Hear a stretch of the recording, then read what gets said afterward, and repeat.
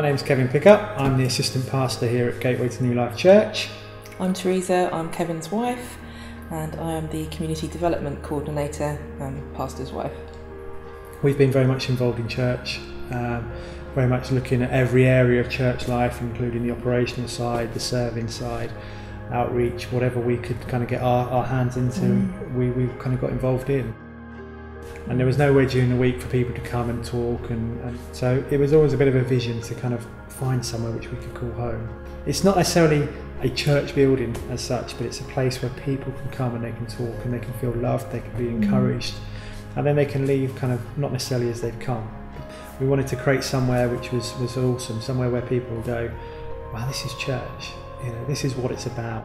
And we looked at names and we looked at ideas, and then someone came up with the idea, just call it the Gateway Centre. Keep it simple, you know. Launceston is the gateway to Cornwall.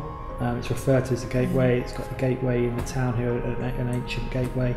We felt that we didn't want to build something here which was going to just be a kind of a place where church was here, and if you wanted church you came to the building. It was about equipping people and sending them out into the community, because we're right bang in the middle of the community here.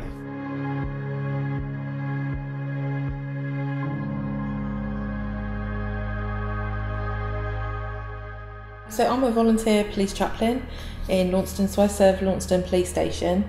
My role is for the police officers and police staff themselves, so not for the general public.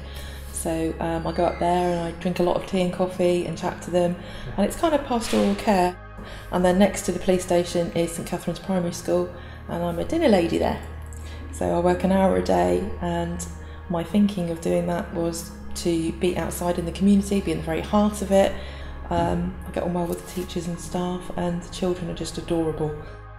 I also work for Launceston Money Advice Centre, which is upstairs in Food Bank, and that was set up by Churches Together, and that is a free Christian charity of helping people who are in debt or have issues with their benefits for whatever financial reason. We give free advice, we can help them with bankruptcy, whatever it is that their need is, just help them out of debt where possible. I think the one thing that we're very much strong on is about bridging the gap between community and church. And if we're stuck in an office, we can't achieve that. You know, we're very much firm believers in church planting.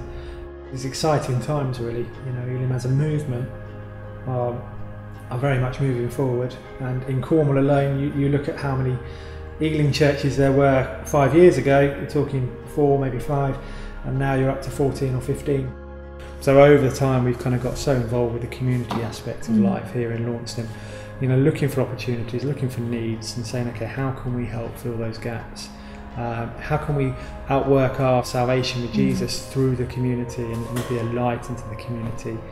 And as in Matthew 18, Jesus says, where 2 or 3 are gathered. He doesn't say just one person gathered and you can do church by yourself and it's great. He said where 2 or 3 are gathered, I am in the midst.